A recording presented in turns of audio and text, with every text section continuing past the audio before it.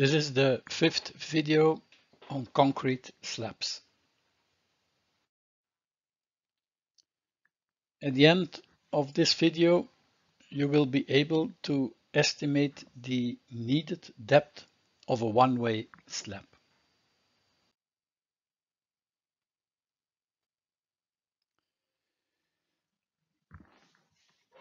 To obtain an estimate of the effective depth, there are 3 criteria that you have to follow. The first one is comfort or slenderness. The second one is stability or strength. And the third one is durability, or we can also call it functionality. The comfort is determined by slenderness, which is the span divided by the effective depth. The stability is known by strength, and which is directly proportional to the effective depth. And the functionality is governed by the concrete cover and is related to durability.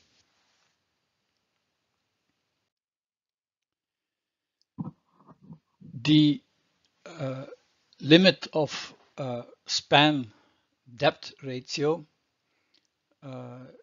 is based on the maximum allowable deflection, and it's given by 2 formulas. One is for heavily reinforced slabs, and the other one is for normal reinforced slabs. It is a formula which is dependent on the reinforcement ratio and the concrete quality, and of a coefficient K, which is a factor to take into account the different structural systems. The deflection should be limited to span divided by 250 in the serviceability limit state quasi-permanent. The factor K in the above formula is equal for simply supported beams and is, for instance, 1.5 for the interior span of one-way or two-way spanning slabs. For highly stressed concrete with an reinforcement ratio of 1.5, these are the slenderness ratios. And for slightly stressed concrete with an reinforcement ratio of 0.5, these are the other slenderness ratios. So you can start off by guessing or estimating the needed depth of a slab by using the slenderness ratios mentioned here. You can bring that together in one table, and then you will see for a one or two-way slab spanning simply supported slab, it's L over 14 or L over 20, span divided by 14 or span divided by 20. And for a cantilever, it will be like a balcony, for instance, it will be L over 6 or L over 8. In a practical way, you can always use span divided by 15, but it's not span, it's the zero span, and the span that I'm mentioning here is for a cantilever, it's 2 times the span in reality. For an interior span, for a continuous slab, it's 0.7 times the span, and for the end span, it is 0.85 the span. So if you use this formula, then you always end up with span 0 divided by 15. It gives you a very quick estimate of the needed depth of a slab. For stability, you use the reduced bending moment and the corresponding reinforcement. And you have 3 choices. You can choose for an optimum height of the slab or the optimum depth of the slab, which means that the strain in concrete and in the steel is at their maximum at the same time. So this is optimum use of materials. Or you can choose for ductility, which means that you want to be sure that the steel is yielding. Or you can use rotation capacity, which means that the total compressive depth in the cross section is not too big, but this is more for continuous slabs or for beams. For each reduced bending moment, you have a compression height, and you have the lever arm, which is the zeta. Zeta is set over D. This is the lever arm. So if you make a choice in your design, these numbers are fixed. To put it in a formula, we obtain the following. This is the definition of reduced bending moment with FCD, the design value of the compressive strength of the concrete equals to 0.85 FCK divided by 1.5. The units are in millimeter, megapascal, and kilonewton meter per meter. Then if you combine this, then you arrive at a formulation of the reduced bending moment with those units as this one. And you can reorganize the equation by taking D out of it, because that's what we want to know. We want to know what is the effective depth that we need. Then you arrive at this formula with MSD in kilonewton meter per meter and FCK in megapascal. And mu, the reduced bending moment, well, that's to the designer to choose. He can now choose for ductility, then it's 0.371. He chooses for an optimum material use, then he uses 0.187. Or he can use rotation capacity, then it's 0.296. Or even any other number, it's to the choice of the designer.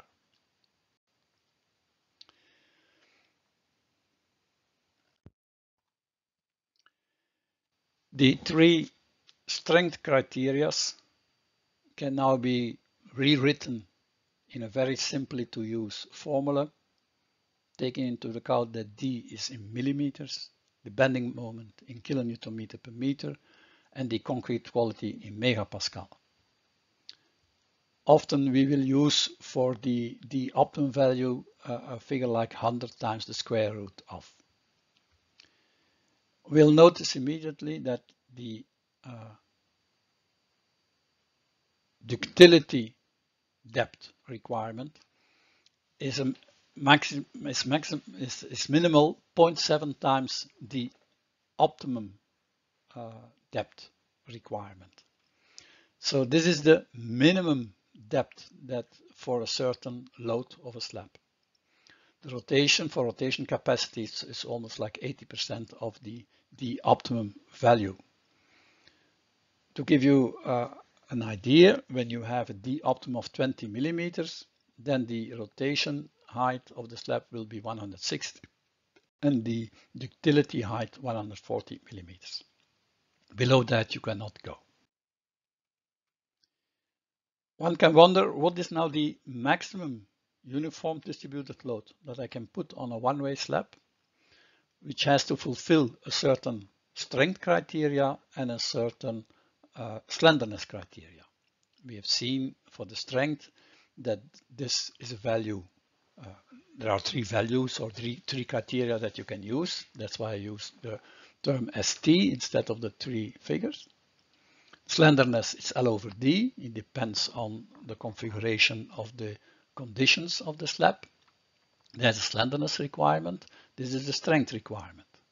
Okay, now I'm looking for the maximum load that I can put on it, maximum uniform distributed load.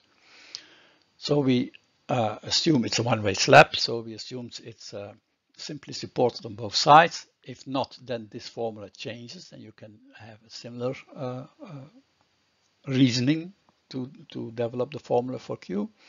So MSD is then QL squared over 8. Just take in mind, we will use these as units, kilonewton meter, megapascal meter, and kilonewton per square meter. And when you put those numbers into this formula, then you will see that, and you rework it to get Q, the uniform distributed load, then you see this is the formula.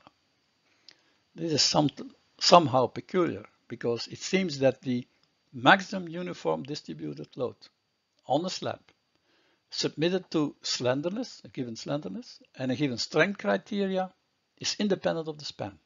There's no span in this formula. So without knowing the span, you can already decide what is the maximum load for a certain slab. You even do not have the thickness of the slab in it. Now this is because you use SL and ST. The strength that's obvious, but SL, the span and the depth of the slab is included in this term SL. But it is a very useful formula to estimate the maximum uniform distributed load on a slab. We will give you an example at a concrete strength of C3037 and a slenderness as L over 20, which is very common. The maximum uniform distributed load of this slab is 64 kilonewton per square meter in ULSB at optimal use of the materials. So you don't need to know the span. You don't need to know the depth of the slab. The only thing that you know now is that this slab with a slenderness of L over 20 and optimal use of materials, it can never get more than 64 kilonewton per square meter. In this formula, SL was 20 and SF was 97, and with optimal use of material, then it's 97. And then you can see if you apply this formula, you end up with 64 kilonewton per square meter. You can also put it in another way. You can rework the formulas and then you can say the maximum uniform distributed load in ULS in kilonewton per square meter on a slab is approximately 25,500 divided by the square of slenderness at optimum use of materials. We will give you now an example of how to estimate the effective depth of a slab, of a one-way slab. We have here a cross-section of a classroom in a rural area, second floor. This is a beam. This is brickwork continuing and this is also some masonry to support. The floor, it is a concrete slab with a floor finishing of 10 centimeters with a proper weight of 23 kilonewton per cube. And now we want to know what is the needed floor depth, and we use as a criteria the optimal use of materials. So we can do it in a very quick way. We first look at the effective span. The effective span is 422 centimeters or 4 meter 22. It is the minimum of half of the thickness of the slab and half of the thickness of the supports. But we don't know the thickness of the slab, so we take half the thickness of the supports, but that means that the depth of the slab must be bigger than 300 millimeters on this side. Otherwise, it will be less the effective span. Okay, we have to check that afterwards if this is correct. As slenderness ratio, we take L over D equals to 20 because it's a simply supported beam. And when you take L over 20, it means that D must be bigger than 21 centimeters, the effective depth. Then we can calculate the strength. The load is the proper weight of the slab, and we take 25 centimeters now because we round it off, and this is just an estimate, we round it off.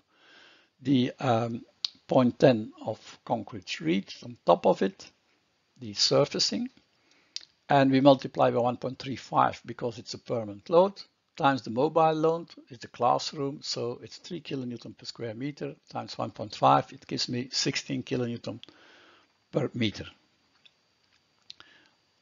It's in fact per square meter, but it's per meter per meter. The bending moment is QL squared over 8, it's 35.7, and the optimum height that I need for strength is equal to 145 millimeters. But we started with 25. The D was 21, the H was 25, so we started with 25, but it's only 14.5 centimeters. First, we look at the functionality, and the nominal concrete cover is its interior, so it's EI. So it means that the concrete cover is 15 millimeters plus the maximum size of the reinforcement. We take 12 for a slab, so it will be 27 millimeters as concrete cover. The total height of the slab, or total depth of the slab, is then 145, the optimum, plus C nominal 27, plus the point of gravity of the reinforcement. It's the half of 12, so it's 6. In total, we have 178 millimeters. But we started here with 25, so that will be all right. It should be bigger than 21, but take care of it. This is just an estimate. Just an estimate to get started. For strength, it's okay. So we can take here 180 millimeters as estimated height, of estimated depth of the slab. The effective span changes now because because H is smaller than 300 millimeters, so the effective span is in fact 4 meters 16 instead of 4 meters 22. So in reality, we have to redo the calculation, but you will end up with the same number.